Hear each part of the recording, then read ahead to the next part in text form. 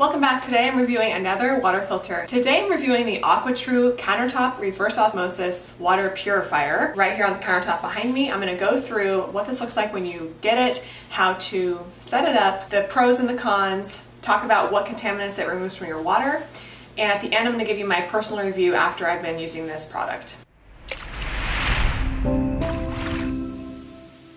So as always, there will be a discount code for the AquaTru Reverse Osmosis Countertop Purifier. So if you're going to be buying this, make sure you check out the description below for a discount on this water purifier. So this is a countertop water purifier. It is a reverse osmosis system. It uses a patented 4-stage ultra reverse osmosis technology. The filter removes more than 80 different contaminants certified to be removed. The full list is on the website, but I'm going to give you a few that are relevant here. 97% of chlorine, 96% of chloramine, 99.1% of heavy metals like lead, and 97.2% of chromium-6, 98% of arsenic, various pesticides, herbicides, trace pharmaceuticals, and other chemicals, usually between 90 and 99% of those, 99% of BPA, volatile organic compounds or VOCs, mostly 99% or above, fluoride is at 93.5%, nitrate and nitrites, 89.9%. For fluorinated chemicals, aka PFOAs and PFOS, 97.5%. And of course, the device itself is BPA and BPS free. Another nice thing about this is it's very plug and play, so you could take it with you if you're a renter or something. There's no plumbing or installation required. So you get 1 gallon of water in about 10 to 15 minutes, which is faster than a pitcher, let's just say, which usually takes about half an hour. This countertop filter behind me is $450 on the website. The filters last from 6 months to 2 years depending on how much you use the water. What's nice about the countertop purifier is there's no installation other than the one I'm going to show you today, which just takes a few minutes. No plumbing, it's very easy to set up. Okay, so this is what it looks like, and how this works is there are 2 tanks. One is for tap water, and one is for the filtered water. So you're gonna pour the tap water into the tap water tank, and then you'll get filtered water in the filtered tank. And then the filter uses a 4-stage filtration process. Here's stage 1 through 2, which is the pre-carbon filter.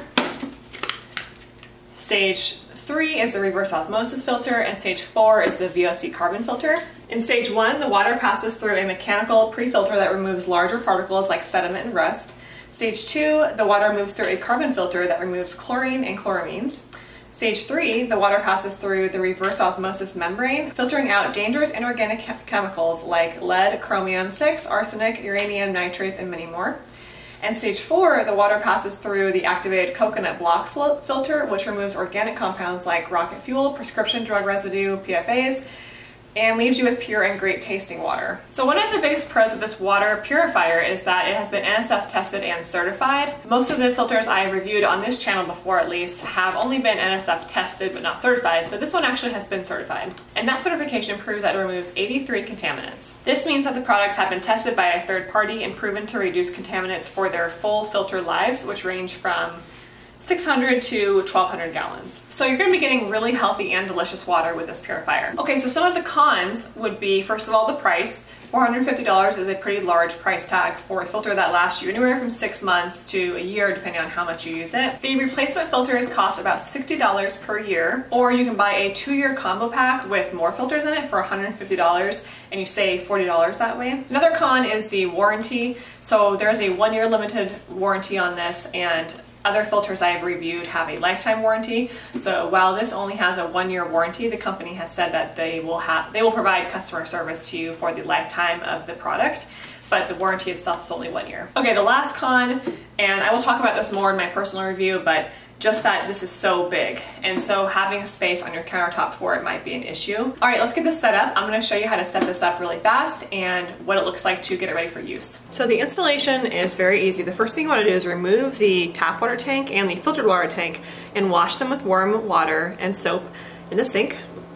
And it says here to wash them at least once a week. So this is probably to prevent any bad bacteria from growing within the plastic. And you also don't want to keep this filter in a sunny location or anything like that. You want to keep it shaded to preserve the quality of the water. So now that the tanks are washed, I'm going to go ahead and put them back on the dispenser. And then lift upward on the side panel here, and it will detach. And this is where your filters are going to go. And you're going to install the filters according to the color codes here, which is super easy. And you just place them in the socket and turn them clockwise. There's these little arrows that exist on the bottom, and you line those up with the arrows right down here. It says that these can pivot outward to make the installation easier, but I am not seeing how to do that. So that's a little bit confusing. It just doesn't seem like it's tight enough.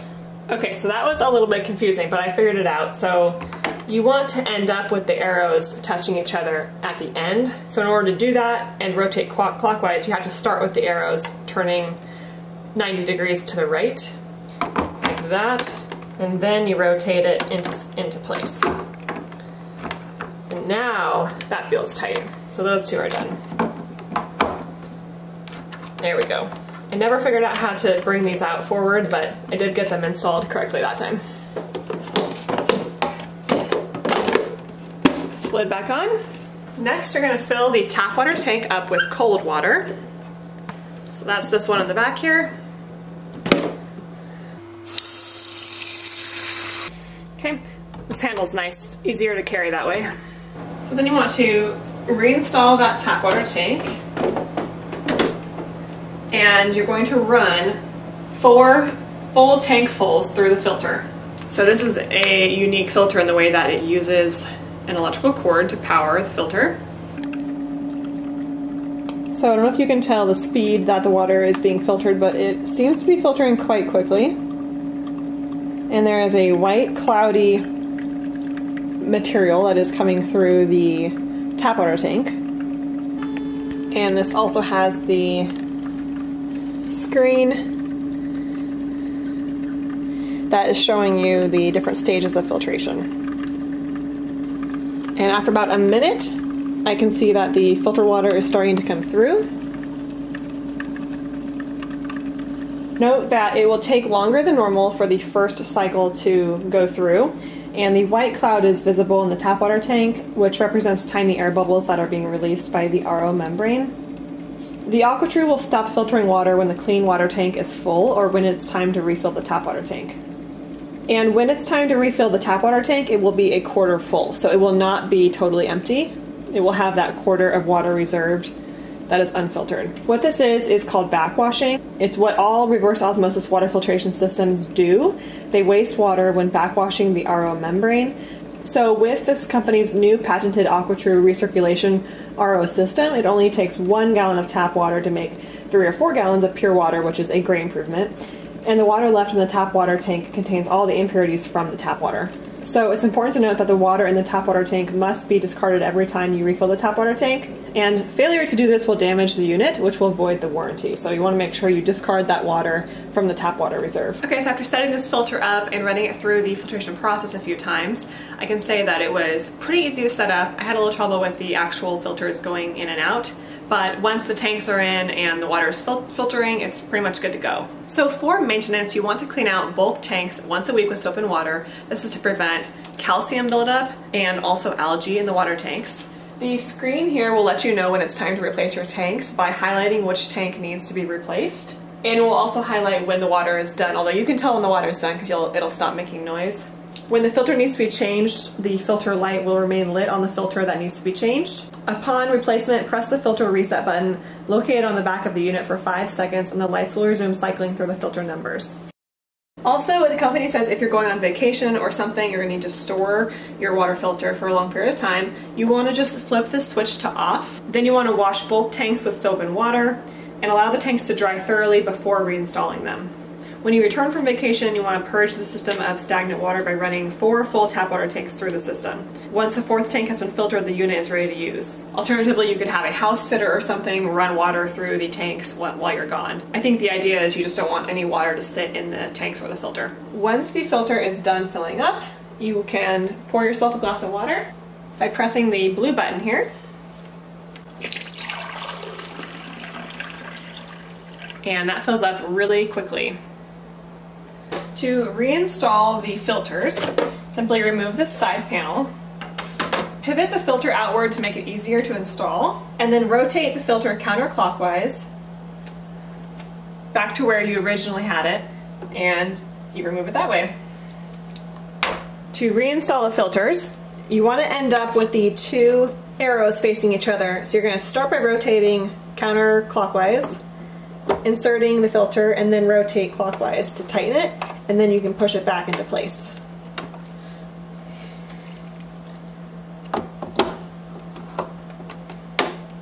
So it's very easy to replace these filters once you get the hang of it.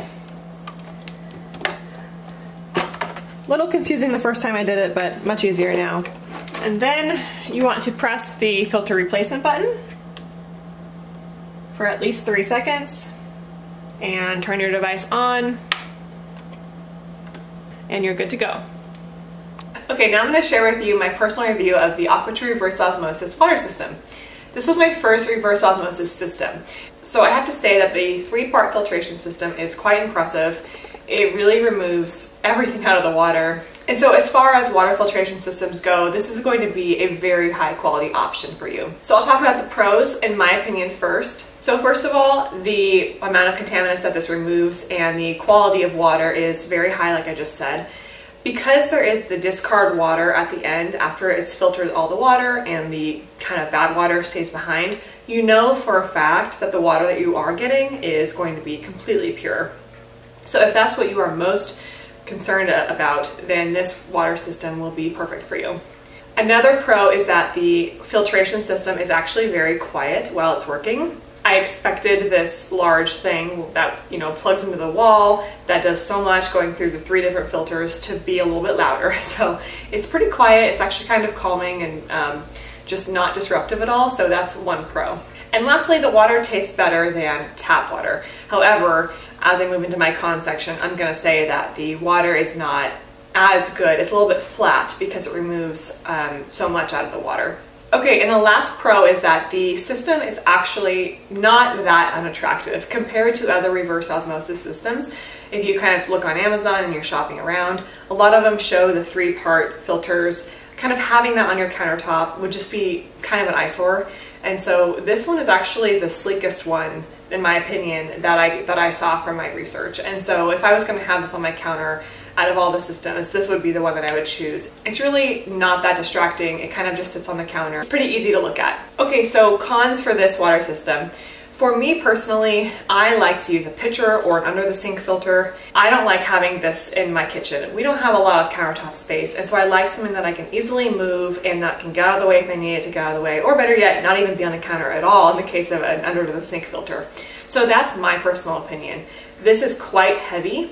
I don't like how heavy it is because if I wanted to use this part of my countertop, I have to move it and I have to disassemble it, and it's just cumbersome. So this would be best suited for you if you have a spot in your house that you are not going to need to move the filter. It's best used if you are going to have a permanent home for it and you can constantly be filling it up and using it on a daily basis. Another con for me is I know that this removes calcium and some other minerals from the water that I would prefer to have in the water. So for us, we would like to have the good parts that are in our water.